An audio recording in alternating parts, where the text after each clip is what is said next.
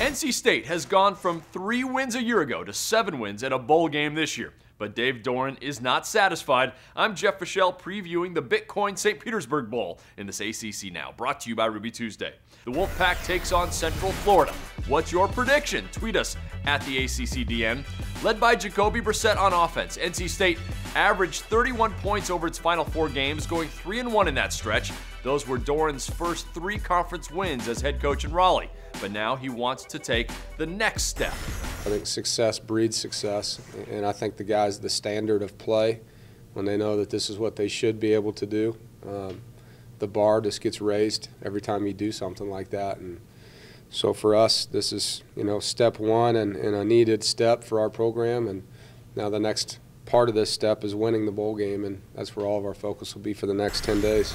The Pack offense has been remarkably balanced this year. Jacoby Brissett and his wide receivers have put up 196 yards a game through the air, and led by Brissett, Matt Days, and Shadrack Thornton, the Pack has piled up 204 yards per game on the ground, including a season-high 388 versus UNC in the final regular season game.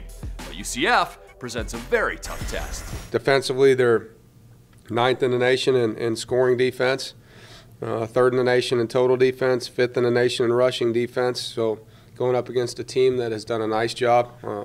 They tackle well. They've got an explosive middle linebacker and Plummer. They have the player of the year in their conference, and Jacoby Glenn at corner, long corner that makes a lot of plays on the football, and a good rotation at defensive tackle.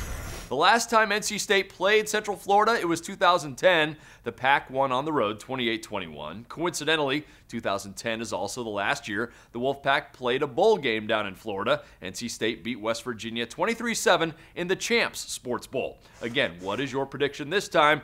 Tweet us at the ACCDN. I'm Jeff Fischel. That's the ACC Now, brought to you by Ruby Tuesday.